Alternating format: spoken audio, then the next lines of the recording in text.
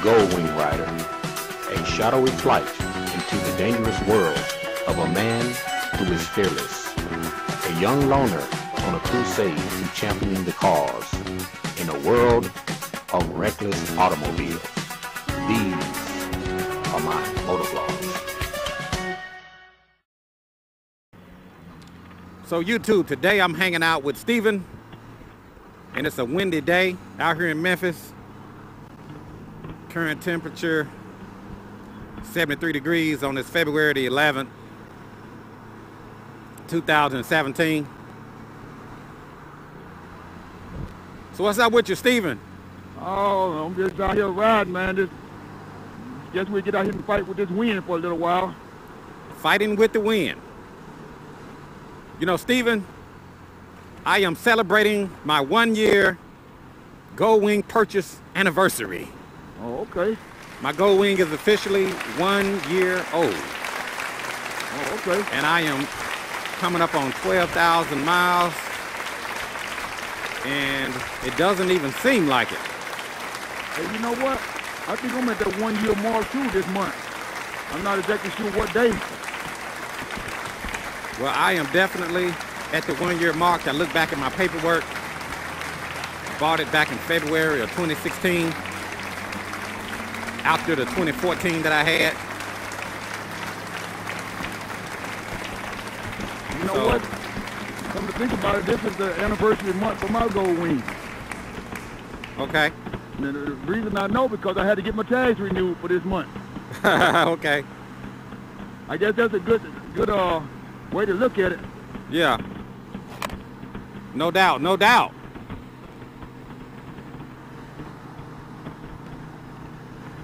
One-year anniversary out here on the Goldwing. 12,000 miles. You think you getting in the wind? Am I getting any wind? The guy that we just passed. Oh yeah. Well, you know, he was on a cruiser. Yeah. It looked like he had a windshield. Oh, well, that's even worse. Yep. And that's the thing about riding in the wind. If you don't have a fairing or a windshield, man, good luck. Yeah. Well, you know, I had to do this last Wednesday, too. I went out to Militant. Okay. But I think I had like a tailwind and a headwind the whole entire way. Okay. Yeah. I think the wind is coming out of the southwest. Yeah, that was I was looking at it on the weather thing. It was saying it was coming out the south. And it's going to go all the way up to St. Louis, and they're going to connect with a north wind and head back north. Okay.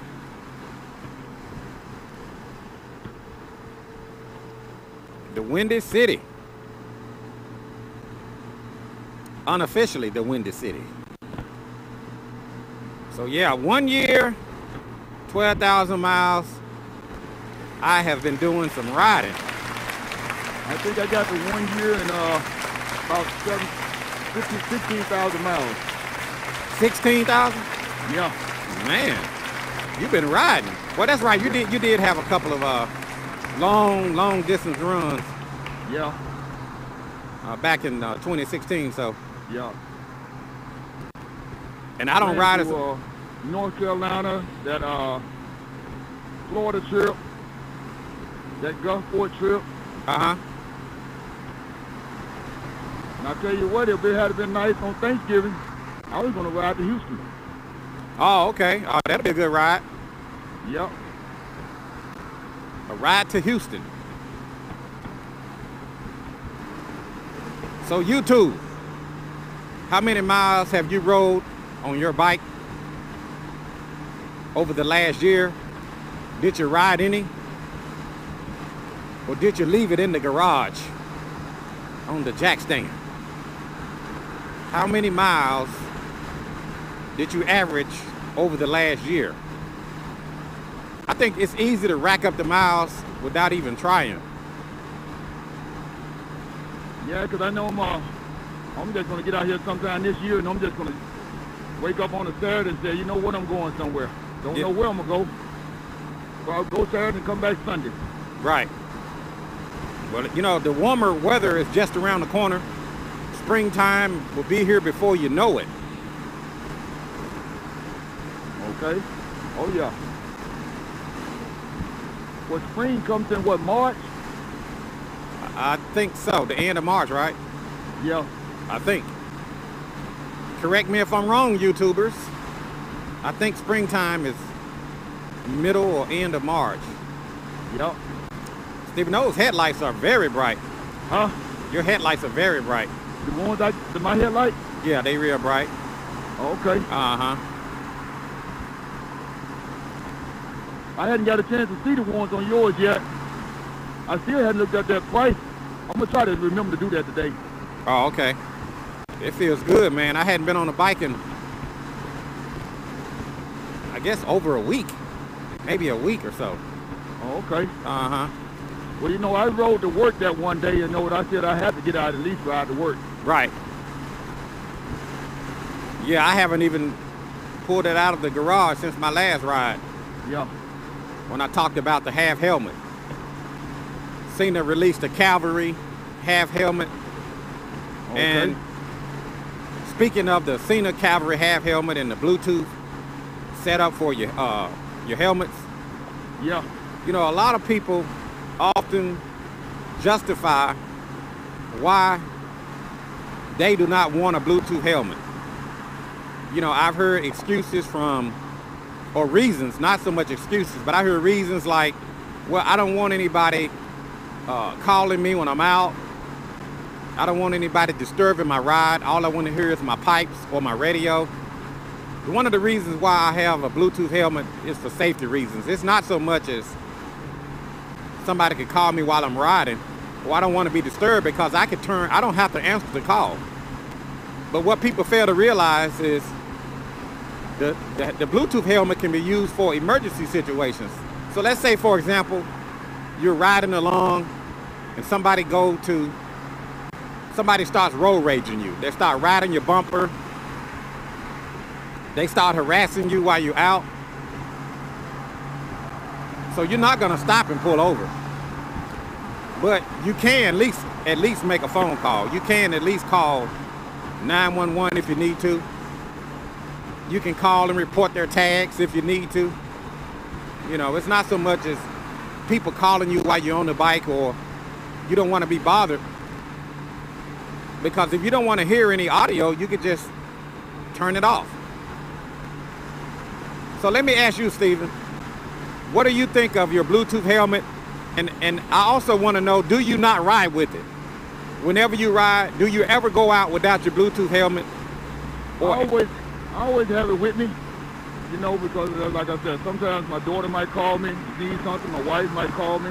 Okay. And then sometimes it got its own built-in radio on it also. Right. So if something happens to my radio on my bike, at least I can still hear some music.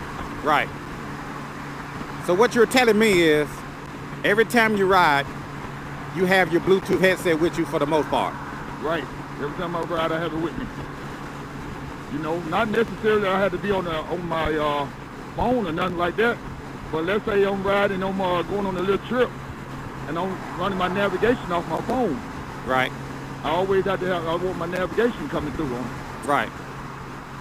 That way I can hear my direction, my turn-by-turn direction. Right. Yeah, which is also good. Which is also good. And see, that's what I was trying to, that was the point I was trying to make. You're not necessarily having it for it's not for pleasure, but you can also have it for emergencies. Right. You know, I guess there's a lot of guys out there that said they don't want to be bothered. They don't want anybody calling them. Or they don't want to be on the phone. And I can respect it. I understand that. But in an emergency situation, you don't have to stop and pull over. Right. You know, you don't have to stop and pull over. How about it southbound? How about it southbound? You got it on, big truck? We're southbound, big truck hollering. At any one of them, Roger. At any southbound. On with it. Where you headed? Where you headed? Hernando. Oh, okay, you headed to Hernando. Is this radio putting out okay on your end? Yep. Okay, I appreciate the break. Appreciate it. Your boy Chris, out on the Goldwing, and I'm standing by. You there, Stephen? Oh, yeah, I'm here. Yeah, so, you know, it's just good to have some communications, man.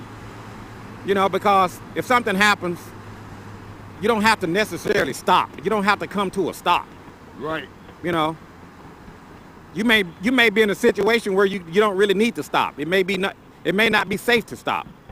Yeah, you're right. You know, and that's just my take on it.